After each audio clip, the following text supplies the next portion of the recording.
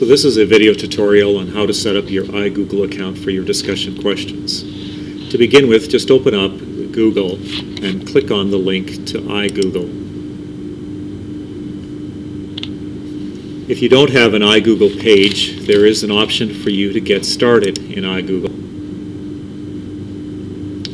Some of the default things that will be available on your iGoogle homepage will be listed, and you can just leave those ones checked and click on Save. So this is what the home page would look like so far. What I'm asking you to do is to create a tab specifically related to the topic of psychology. So go over to Add a Tab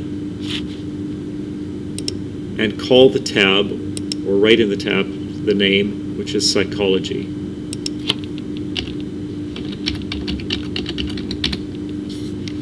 And click on OK. If you leave I'm feeling lucky, if you leave that check mark in there, it will automatically search for the sites for you. So you can just leave that checked.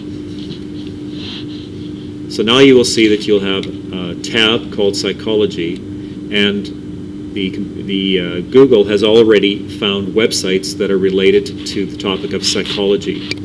Each of these websites will be updated each day with new topics that come up. So for instance, from Psychology Today, the one that I tend to look at, there are 3 topics that are new in Psychology Today, and they are nature's bounty on soil salvation, the mood mineral, and the healing power of nature. So I can just click on the healing power of nature, and it will take me to that new article that appears in Psychology Today.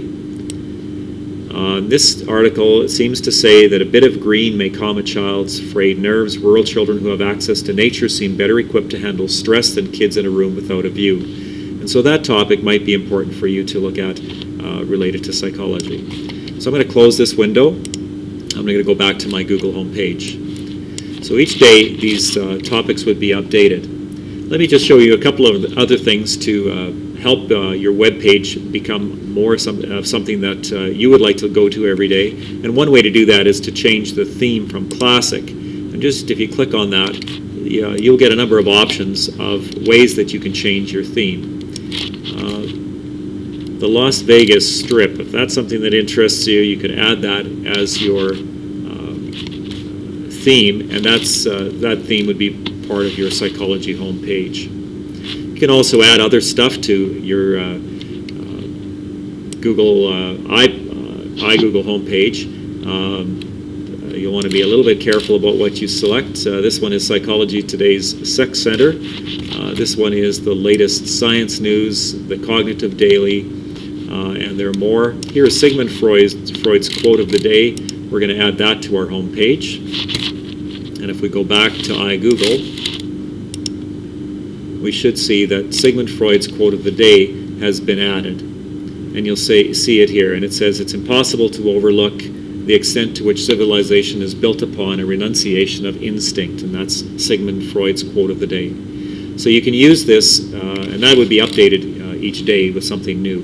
So you can use this to find information from the world of psychology, and that's how you use iGoogle.